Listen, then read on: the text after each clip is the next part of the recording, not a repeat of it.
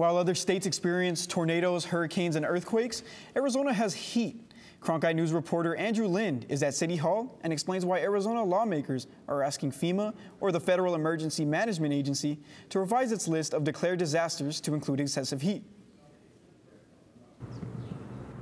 Yeah, Adrian, temperatures about this time normally are already in the triple digits.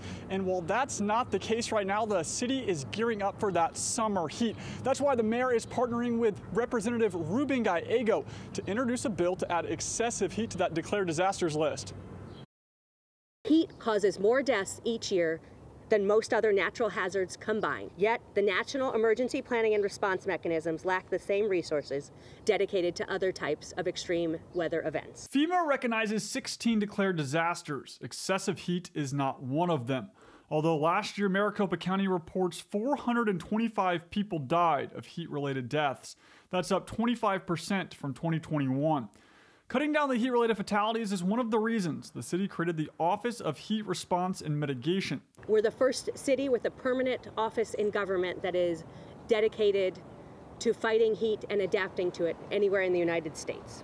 While Arizona is on the forefront and proactive in finding local solutions, it costs a lot of money to keep the heat and response team running, sucking funds from other important groups. For example, we have an extreme heat situation. This comes out of the general fund of the city, so they're going to have to go and pay for a cooling center.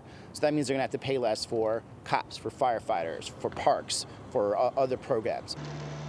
The city is spending millions to add cool pavement to neighborhood roads and almost $4 million to add shade trees. That's in addition to the almost 60 cooling centers around the metro. We'd encourage people who are feeling vulnerable or who can't pay their air conditioning bill or who've lost power to take advantage of those cooling centers. Last week, the U.S. Conference of Mayors voted unanimously to support the resolution to add extreme heat to the declared disasters list. This is because other states have experienced extreme temperatures with costly results. Well, we've seen the Northwest states like Washington State and Oregon also have the same problems.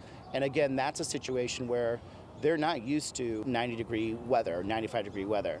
The fact that what they're dealing with right now is costing them a lot of money. It's costing them a lot of lives.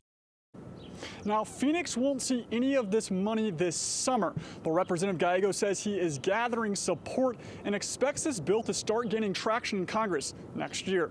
In Phoenix, Andrew Lind, Cronkite News.